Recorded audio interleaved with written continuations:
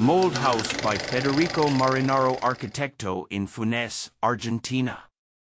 The house is located in the private neighborhood of San Sebastián in the city of FUNES, Santa Fe.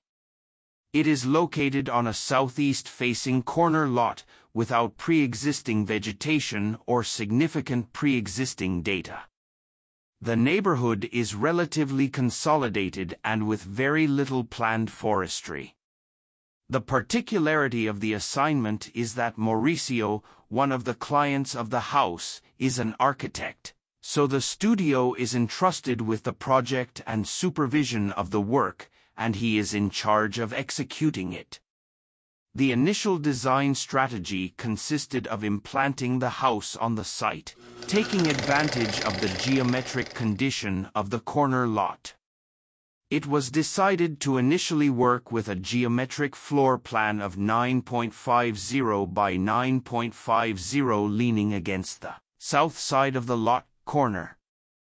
Another aspect was to try to generate a microclimate and a central programmatic pivot that articulates it. To this initial strategy, programmatic volumes have been added as the project dialogue and progress with users advanced. The result of these additions, put in relation to the orientations and uses, generated the final geometric precision of the house. In this way, due to its geometry, it can receive direct sunlight in winter months and good solar protection programmatically. The house is divided into public use on the ground floor, with its variations of privacy, and strictly private use on the upper floor. The choice of concrete, both structural and aesthetic, responds to a requirement of the clients since Mauricio has executed reinforced concrete works and seen them for several years, so he and his team were experts in the subject. In summer months.